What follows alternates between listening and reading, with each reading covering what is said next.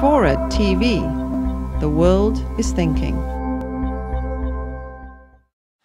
Do you think there could be one sentence that could convince, let's say, a creationist to seriously doubt their theory? Ideally, if you could convince a believer in God to really doubt their belief, but that's too hard.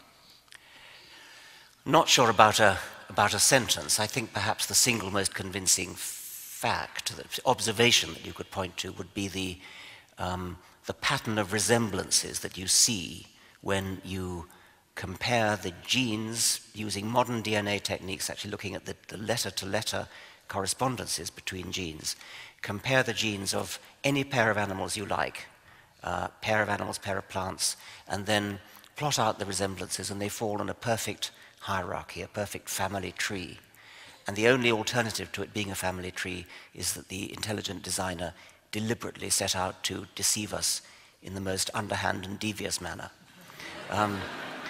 Moreover, the same thing works with every gene you do separately, and even pseudogenes that don't do anything but are vestigial relics of genes that once did something. I find it extremely hard to imagine how any creationist who actually bothered to listen to that could possibly doubt the fact of evolution. But they don't listen.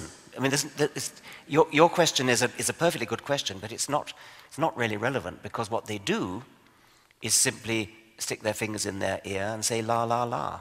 They know what's true because it's in the holy book. And that even, I mean, the most extreme case is the geologist Kurt Wise, who has a PhD in geology from Harvard, and said, if all the evidence in the universe pointed towards an old Earth, I would be the first to admit it, but I would still be a young Earth creationist, because that is what Holy Scripture teaches me. You cannot argue with a mind like that. A mind like that, it seems to me, is, well, a disgrace to the human species.